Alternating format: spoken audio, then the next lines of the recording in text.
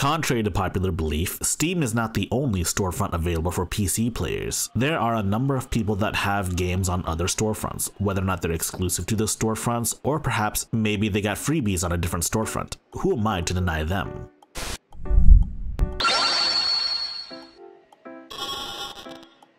Welcome back to the Steam Deck Masterclass, Volume 8. You know, it's been a while since we've had one of these Steam Deck Masterclasses, so let's refresh the users on what the Steam Deck Masterclass is. This is a series of videos designed to help the new Steam Deck owner, or perhaps the unknowledgeable Steam Deck owner, a definitive guide on some of the most popular topics on Steam Deck. I've got plenty of other videos talking about Steam Deck basics, emulation, or perhaps modding on Steam Deck. So if you want to check that out, check out the entire Steam Deck Masterclass playlist. And if you do end up liking this video, or perhaps the entire Masterclass series, please give this video a like, subscribe to this channel, and spread the good gospel of high-tech lowlife to all of your friends. This greatly benefits me in the YouTube algorithm, and it lets me know that I'm doing well.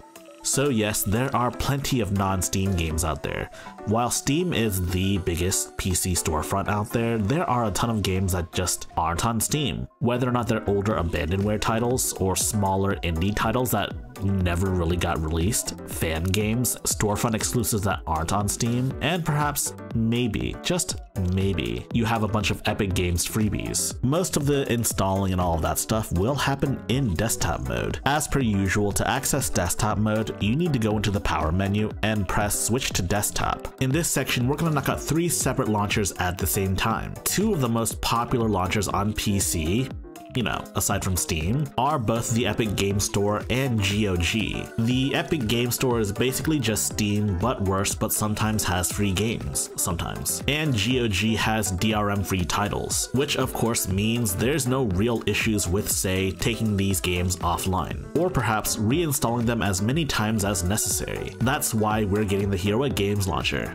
The Hero Games Launcher covers both GOG and Epic Games, and I guess Amazon Games as well, but I don't really know anyone that uses Amazon Games willingly. The easiest way to get the Hero Games Launcher is to launch Discover and search up Hero Games Launcher, and then press install. The Steam Deck should be installing the Hero Games Launcher as we speak. So once you launch the Hero Games Launcher, you'll just need to log into your various accounts. Don't worry, it's safe. You still have to validate it through the official Epic Games Store or GOG or Amazon websites, so it should be safe. And there you go. You have access to all of your Hero Games Store games, so to speak. Your entire Epic, GOG, and Amazon library all at your fingertips. There is one issue you will have to resolve immediately. You will have to go into your game defaults and change the game default from Proton Experimental to, I don't know, Proton 8.0 or Proton GE, or you can choose to install Wine GE. More on Wine GE later.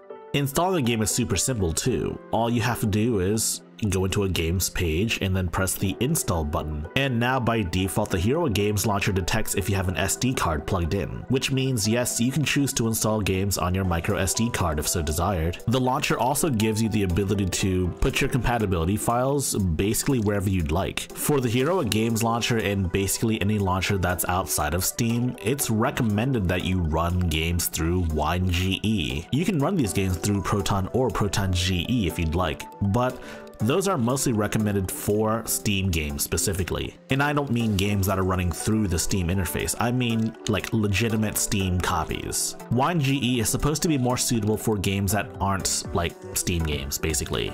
And yes, any game you install through the Hero Games Launcher can be added through Steam by going into the games page and then clicking on the settings button, and then you'll want to press the add to Steam button. After restarting your Steam Deck, it'll show up in game mode under non-Steam games. Heroic also has the ability to automatically add games to your Steam library when installed. Doing this is super easy. All you have to do is go into your settings and find the option that says add games to Steam automatically and press the check mark. Now when a game is installed through the Hero Games Launcher, it automatically adds the shortcut to Steam. And of course, if you have native Linux games on say GOG, you don't have to worry about prefixes at all, it'll just run natively. Do know that Epic Games does not provide Linux versions of games you may own. Like Celeste has a native Linux version on Steam and GOG, but not on Epic. So that about covers it for both GOG, Epic, And oh yeah, I can't forget about Amazon as well. But believe it or not, there are more launchers than just those. You've got Battle.net, or the Ubisoft launcher, or the EA launcher, and some other stuff as well. For all of those, there are multiple different options, but probably the easiest way to install all of those other launchers is by using something called NonSteam Launchers. It aspires to be an installation script much like EmuDeck, but for non-Steam games. You download the script from GitHub, you run the script, and you choose to install what launchers you'd like. Yes, you also have the option of downloading and installing the Epic Games launcher, or GOG Galaxy, or the Amazon launcher here as well. But for those three, I prefer using the Hero Games launcher. But for everything else, this is a solid way to go about it. The install process is so self-explanatory that you almost don't need a tutorial. Non-Steam Launchers even has a feature known as NSL Game Scanner. Any games you install through these launchers specifically will be automatically added to Steam.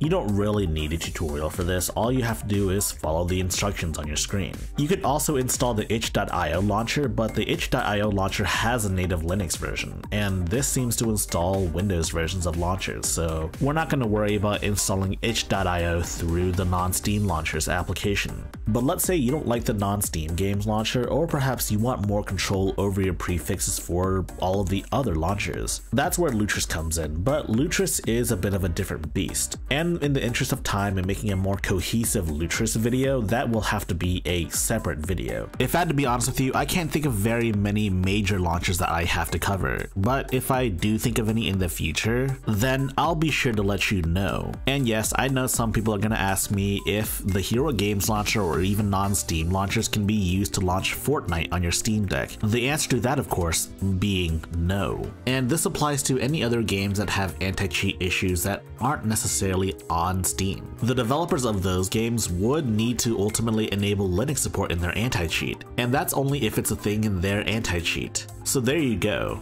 You have access to not only your Steam games, but also any other game that may not necessarily be on Steam. Or more realistically, all those freebie Epic games you've been claiming. You can finally start playing them.